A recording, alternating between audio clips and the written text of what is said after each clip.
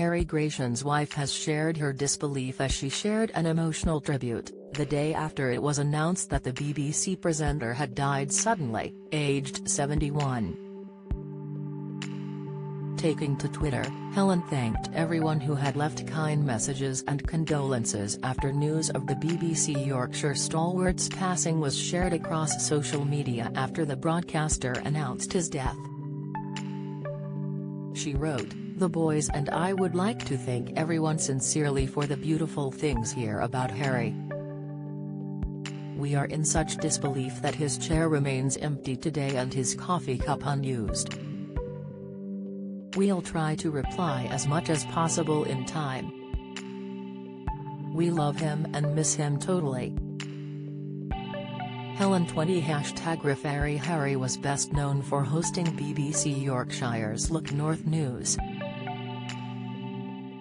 He joined the show in 1982 with his final appearance in 2020. When announcing Harry's death live on air, BBC Look North presenter Amy Garcia broke down in tears.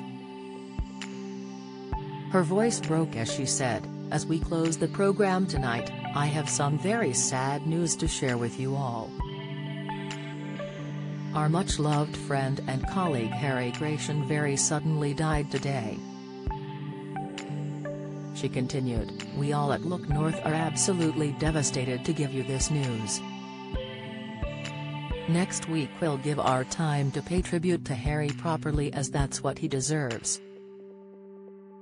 BBC Yorkshire added in a statement on Twitter, "Our much-loved friend and colleague Harry Gration died suddenly today.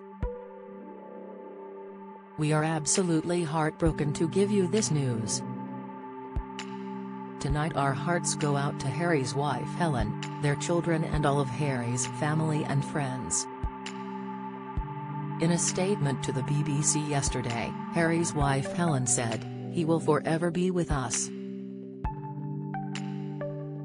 Our 3 boys and I loved Harry totally. We had an awful lot of fun with him and our home was his life. Do you have a story to sell? Get in touch with us at webcelebs@mirror.co.uk or call us direct 0207 29 33 033.